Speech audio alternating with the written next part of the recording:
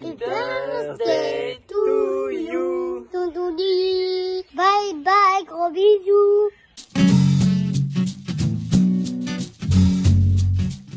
Hello and welcome to GrizzlyNbear, currently not overlanding.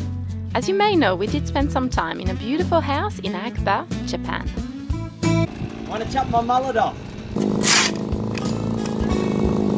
Earning your keep, little Frenchie. Paying the rent. Is it a little bit strange doing the gardening? We don't usually have a garden. Thank you. That's mine. Check it out. Zoe and Aris, who happen to be two of our amazing patrons as well, have sent us these incredible goodies.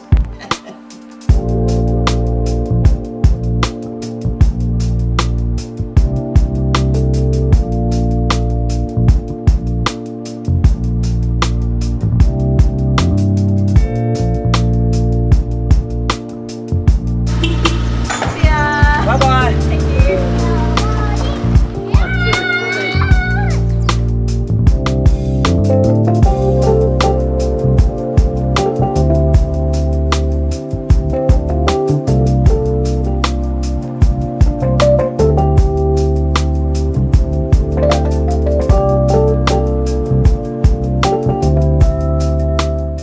This is the Sahi, by the way. It's not as good as the Corona. My name is Ayako Bacon. I'm from Yokohama. My name's Dan Bacon. I hail from Melbourne in Victoria, Australia. This is not my good side though. We met in Yokohama about 20 years ago.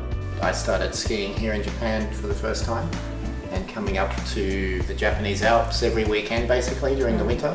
Kept coming back to Hakuba. Hakuba means in kanji, which is Japanese character, the white horse. The awesome snow, the variety of the terrain is unmatched here. Dan convinced me to come to Hakuba. And so we talked about buying a house and yeah, we bought a holiday house with the idea that we would rent it out part-time. Best decision I made. Typically Hakuba is a pretty sleepy kind of country town. It's a farming community of about 9,000 people. December through to the end of March it explodes with the ski season here, and the official numbers are about 200,000 people. So it goes off. That's also a unique part of Hakuba. Jumps from this little sleepy country village to this international ski destination. Out of all the people that come, the Aussies are definitely the loudest. So it's referred to as Japao, an abundant powder snow. The cold winds come down from Siberia and hit the Sea of Japan, and it gets blown up and creates this ideal situation to create powder snow. It sort of vortexes into this snow machine, and we're right where it dumps. Coming down through some of these amazing forested areas full of trees and ravines and wild animals, and you're just like carving up amazing powder. It's nothing like it. We do various things up here. We run accommodation in the winter time.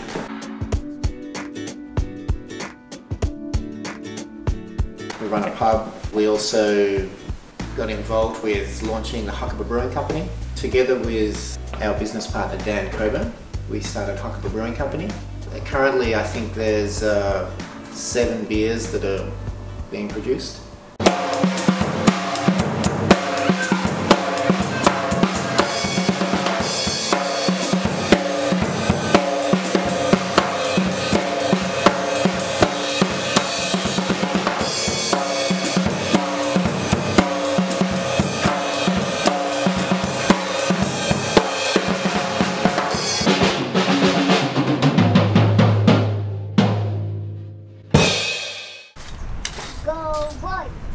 The gas makes the pressure. This chills the water and makes the beer cold. We felt very lucky to be a part of the Aqaba community for a little while. We were invited to the Sunday barbecue, a real mix of cultures. Yummy, yummy, yummy, yummy, delicious.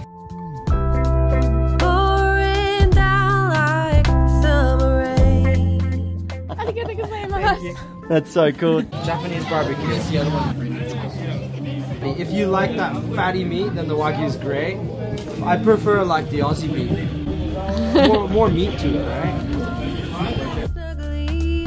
Is the way I get blushing. And I know how good this cheesecake is. Wow. Do you know where we're going? I've got no idea. I'm lost. According to this sign, this shrine was built about 820-ish. Mist falling shrine, Suba. Shrine is for Shinto, temples are for Buddhist. Japanese people believed 880 gods exist in the world, which is in the air, which is in a rock, which is in a big trees, which is in the ocean. Everything has a god. That's how Japanese people originally think. He's ready for you. As a surprise birthday present for Lee, Ayako organized a traditional blessing ceremony at their local shrine.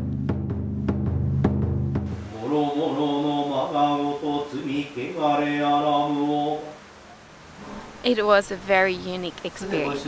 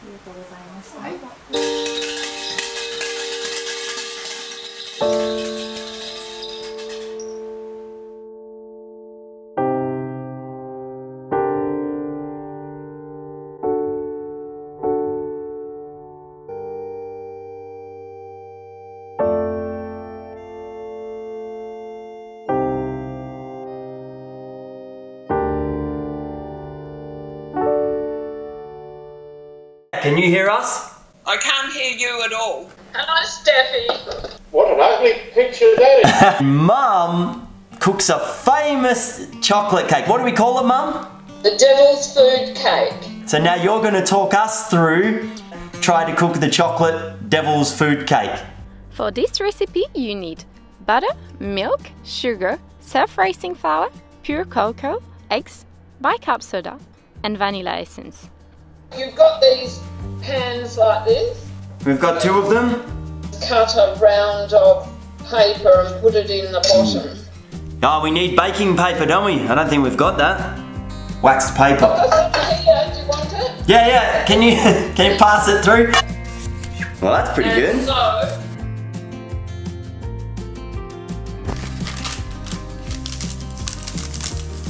cream the butter and the sugar. Separate your eggs. Beat the egg whites until they're stiff. Hey! Alright, my egg whites are stiff enough. Just put the beaters into the yolk. Add the egg yolks to the batter mixture. Dilute the cocoa with a little bit of hot water. We put too much in here. Add it to the batter mixture once again. I'm a messy cook. I have it everywhere.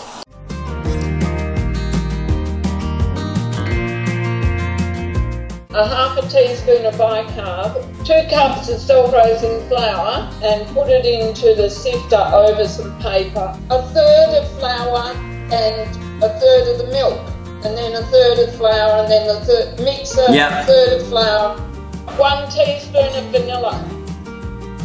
I'm putting that in. You use a spoon, not the mixer, and you just fold it. So you're lifting and folding. I promised Dan and Ayako the world's best chocolate cake. Bake in 2 large sandwich dishes for 30 minutes. They don't tell you, but it's usually about 170. I think it's done. I get this and I'll ice mine and then I'll send you a photo. Bye bye, thank you so much, love you. Yeah, love you too. See ya. See ya, bye. I'm a bit embarrassed to show the cake. Our cake compared to Mum's cake. Our excuse is no self-raising flour, in Japan. For the icing, you need to mix 1 cup of icing sugar, 1 tablespoon of cocoa, and 1 teaspoon of butter. Now, patisserie is bakery. No, patisserie is a shop that sells cakes. Ah, yes, okay. So what's a bakery? Boulangerie.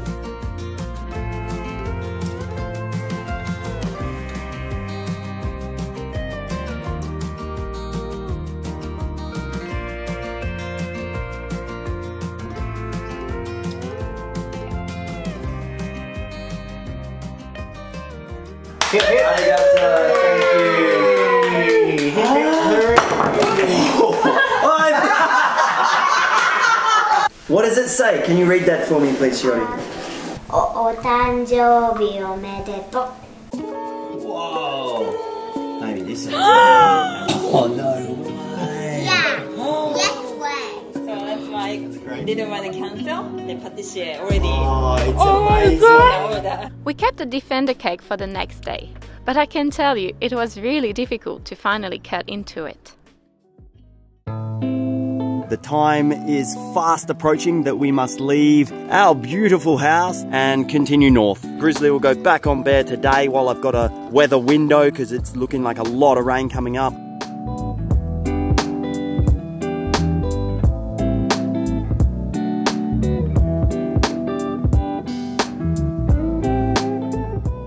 The day has come. It's time to move on. We are packing up. A while ago we made a video on our equipment that we carry.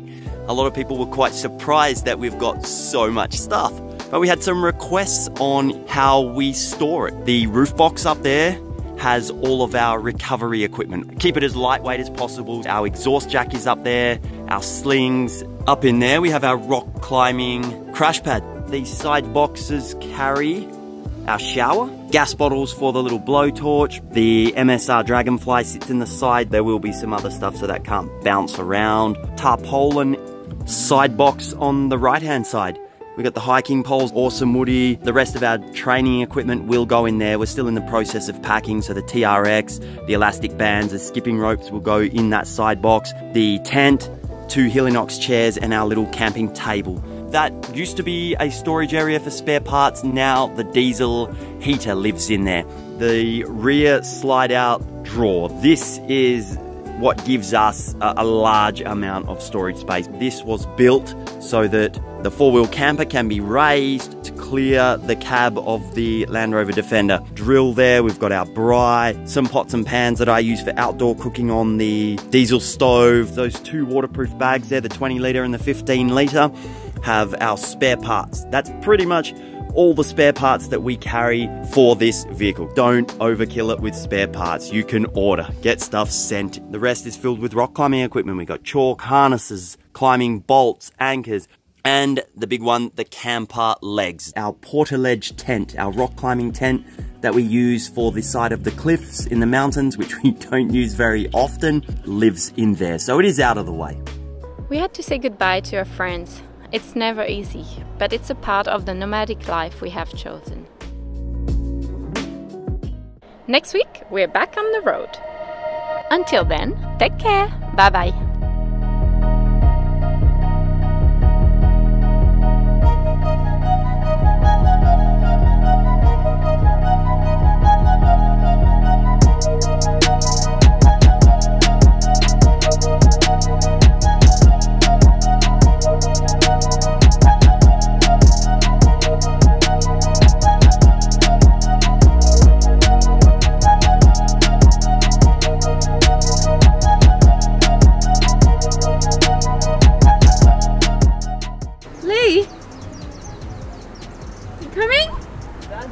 Coming?